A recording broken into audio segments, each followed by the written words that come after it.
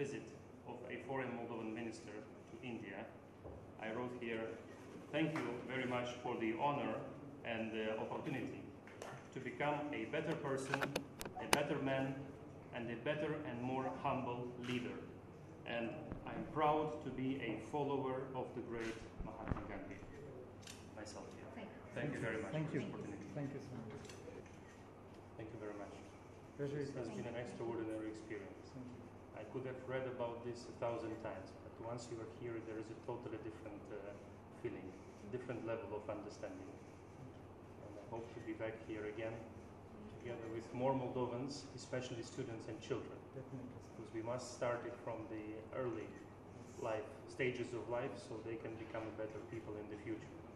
They can be the change in all of the countries, regardless of religions or differences. There are no differences. We're all the same. Thank you very much.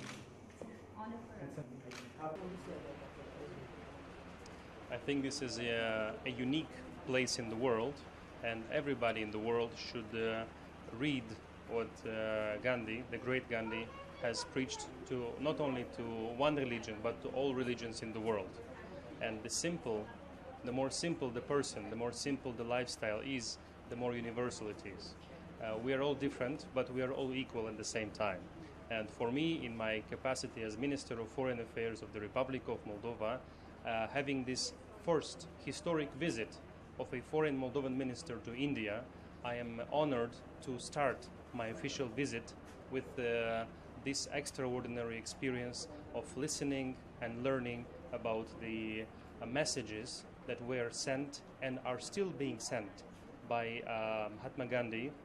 And I do think that we need to initiate exchanges, cultural exchanges, education, academic exchanges to help share the message and to promote the values not only to Moldova but also in our region.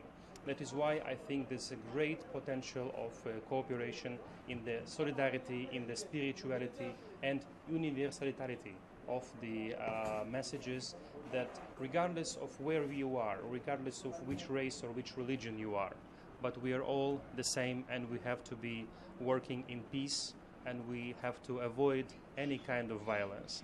There is no place of violence today in the world. We have to promote peace, and only by peace we can be truly to ourselves and to others in full respect and solidarity. I'm really honored to have this opportunity, and I appreciate the extraordinary presentation, which is a true combination between the multimedia, which is a new modern technique, with the universal truths promoted by Mr. Gandhi. So I appreciate this opportunity, and I look forward to help share this information also to many Moldovan students, children, but also to grown-ups interested to learn more about this philosophy. Thank you.